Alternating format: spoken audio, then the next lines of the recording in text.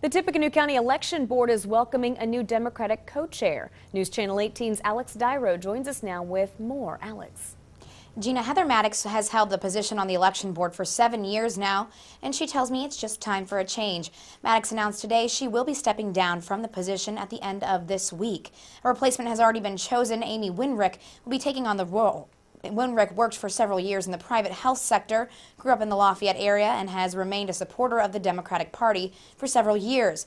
Winrick says she's excited to get started in her new role and hopefully bring something new and fresh to the position.